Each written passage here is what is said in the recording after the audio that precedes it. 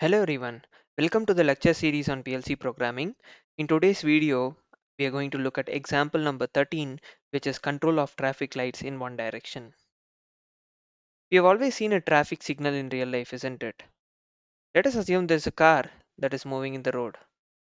At some point in time, it should stop at the junction and it must obey the traffic rules, isn't it? When we talk about traffic rules, it's associated with light, and each light corresponds to a particular action. So now the requirement is as follows. Red light should be on for 15 seconds, green light should be on for 10 seconds, and orange light should be on for 5 seconds. How do we achieve this using a ladder diagram? Or how do we draw a ladder diagram for this type of control of traffic lights? It's pretty straightforward. So now let us look at the ladder diagram, and from there we will start off with the analysis part. So if you carefully observe, we're using three on delay timers. One is for red and the other one for green, and the last one is for orange.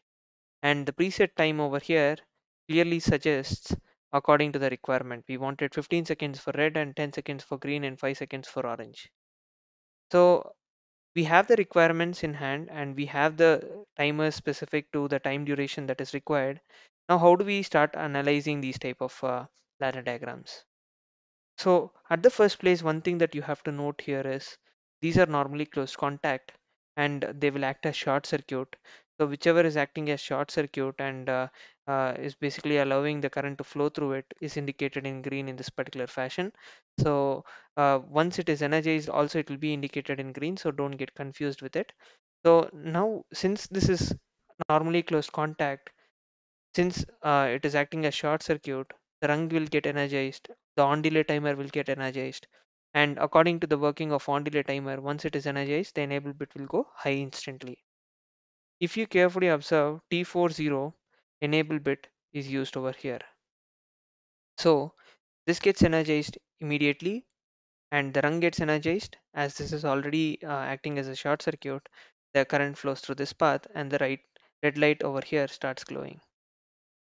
So now what happens is that the red light duration is for 15 seconds and the on delay timer starts counting values up to 15 seconds. After 15 seconds, what happens? Done bit goes high over here. So be very careful over here. I'm not indicated DN, but add on to that if you are trying to write this on a notebook. So ensure that this is labeled as DN. And once this goes high, if you carefully observe over here, this goes low. This is because this is energized and this is normally closed contact. Once this goes low, what happens? There will be no current flowing through this path and the red light stops. Now, as the red light is stopped, what happens? Simultaneously, you have to think about another aspect where T40 done bit is also given over here. So the same address is used. So as a result, this gets energized and the rung gets energized. The on delay timer gets energized. As the on delay timer is energized, the enable bit gets high instantly. Since the enable bit of T41 is high, this gets energized now because the same address is used over here. And as a result, the rung gets energized and the green light starts glowing. So it keeps counting for a duration of 10 seconds and it waits for it. And after 10 seconds is done, the done bit of the green on delay timer becomes high. So once this goes high, what happens? Immediately this will go low, isn't it? Because the T41 done bit was low previously, and that is why this was high because this is normally closed contact, which exactly acts opposite to the normally open contact. So this goes high, this will go low. And what happens if this is open? No current will flow through this path, isn't it? As a result, the entire rung will get de-energized and the green light stops. One more thing that you have to note here is since T41 done bit is high, simultaneously this also becomes high because the same contact is used over here. That is basically the address of this contact is basically used here. Now the rung gets energized. The on delay timer of orange light gets energized. Consequently, the enable bit goes high instantly. Since the enable bit goes high instantly, T42 enable bit will be high. As this is high, the rung gets energized and the orange light starts glowing now. Again, this is for a time period of 5 seconds. So you will have a provision for 5 seconds. And then after 5 seconds, the process repeats where the red light starts. But in this, what happens?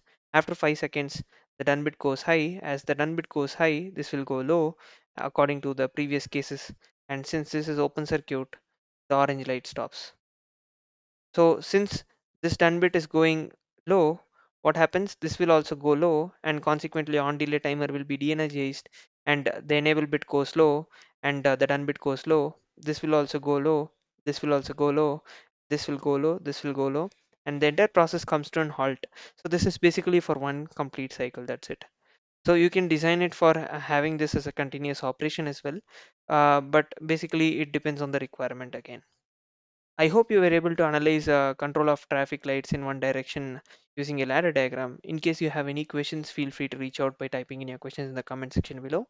If you like this video, please do like it, share it, and subscribe to our channel for regular updates. Thanks for watching this video. Please do keep supporting. Thank you.